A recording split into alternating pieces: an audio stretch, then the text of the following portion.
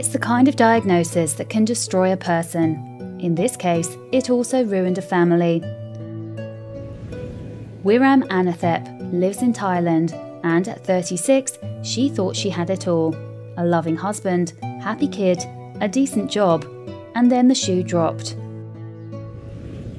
Wiraman was diagnosed with terminal breast cancer 6 months ago. Her situation has become so serious that she has had to move in with her father.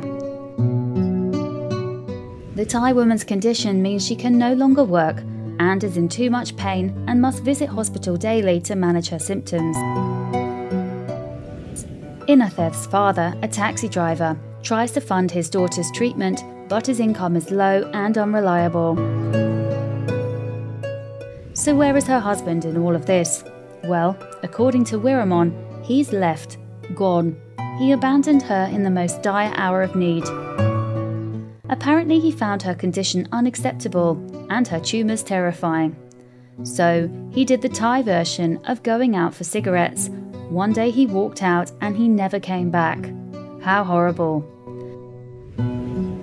The family are now supported by Monk Bryn, a Thai holy man who has offered money and is now raising funds for the stricken mum.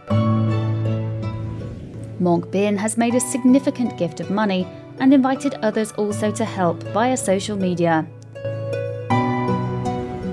Be strong, Inath. Our prayers and thoughts are with you. God will see you through. This is Nikki Delgado for NollyGrio.com.